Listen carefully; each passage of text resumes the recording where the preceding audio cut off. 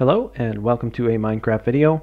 I'm Scotobuyo playing vanilla Minecraft Snapshot 15W47C of the upcoming release of 1.9 PC Edition, and this is the 8th in a series of videos in which I talk about item elevator design.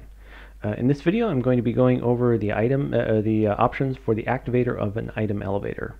Just a quick recap, the activator represented by the brown blocks down here. The activator is responsible for driving and coordinating the mechanisms of the elevator, which can include the barrier block, the levitator block, and the regulator. Those mechanisms will always include the levitator block, that black block back here, but they can also include the barricade block and the regulator. Okay, now there are really only two categories of activators, clocks and triggers. A clock is going to activate the mechanisms continuously, regardless of whether there are items in the stream. This clock here is only an example. You probably don't want to use this clock. But the nature and the timings of the clock would of course depend on the mechanisms.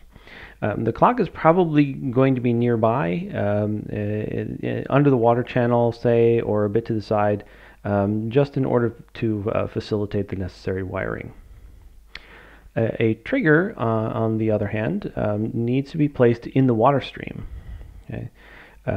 Because a trigger activates the mechanisms only when items are detected in the stream. And there are really only three possibilities for triggers. We've got pressure plates, weighted pressure plates, and tripwire. The pressure plate actually needs to be a wooden pressure plate because stone pressure plates can't detect items. And it's got to be placed on a block of packed ice or a slime block. It can't actually be placed on regular ice.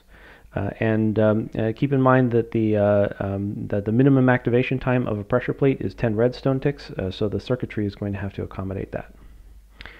A weighted pressure plate actually probably is going to be an iron pressure plate. It doesn't actually make sense to use a gold pressure plate here, since items will probably be passing over quickly and erratically. So a gold pressure plate really just doesn't make sense. A weighted pressure plate also has to be placed on a block of packed ice or a slime block. Again, it can't be placed on regular ice because pressure plates can't be placed on transparent blocks, and regular ice is a transparent block. Now, weighted pressure plates, if I remember correctly, have a shorter activation time than regular pressure plates. So weighted pressure plates, I think, have a minimum activation time of 5 redstone ticks versus the 10 redstone ticks for the wooden pressure plate over there. Of course, then the circuitry is going to have to accommodate that. Also, keep in mind that a signal coming from a weighted pressure plate is going to probably have to be boosted by a redstone torch or a redstone repeater, and that's because a single item coming across the stream is going to produce a signal only of a strength of 1 coming off this pressure plate. Okay, so the other option is tripwire that can be used, and that's because the hitbox of the tripwire actually goes all the way down to the bottom there. A tripwire can be used both over packed ice or slime blocks or also regular ice, depending upon the blocks that are underneath the tripwire hooks. If you want to use regular ice, you'd have to replace these solid blocks with something like stairs or something that is considered a transparent block or has a transparent surface.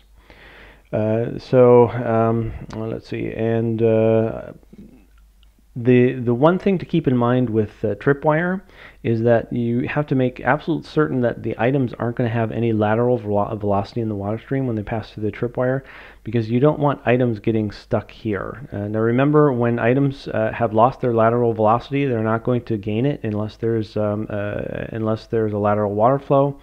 And as a consequence, they're traveling in a perfectly straight line. So even if an item is all the way up over to the side, it's still not going to catch on the edge here, as long as it has no lateral velocity in the water stream. So it's okay to have these open blocks, but the items have to be aligned so that they don't have any lateral velocity as they're coming down the stream. Okay, and The other drawback here with tripwire is that you're going to have a sign on at least one side. You don't have to have it on the upstream side if the water flow ends on this block, but you will have to have at least one sign on the other side, so you're going to have at a minimum 2 bare blocks of ice, and that's because otherwise water is going to destroy the tripwire.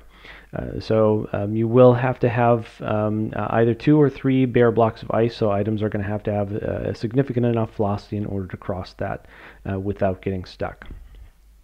Okay, so one thing that I have been, it was pointed out to me that I've been failing to mention as pros and cons of my other videos is I haven't really been talking about lag, and lag, and a lot of these different mechanisms have pretty significant differences when it comes to how much lag they introduce or have the potential to introduce. And a clock here is obviously going to be the worst choice with respect to that because it's continuously causing redstone updates. Which means that it's far preferable to detect items in the stream, I suppose, depending upon how complex the rest of the circuitry becomes. So the triggers, the pressure plate, weighted pressure plate, and tripwire are going to be preferred to a continuously running clock. All right, that is it then for this video. In the next video, I'm going to be showing how to take a choice from each one of these different 4 components and combine them into a working elevator. If you have any questions or suggestions, please leave a note in the comments, and thanks for watching.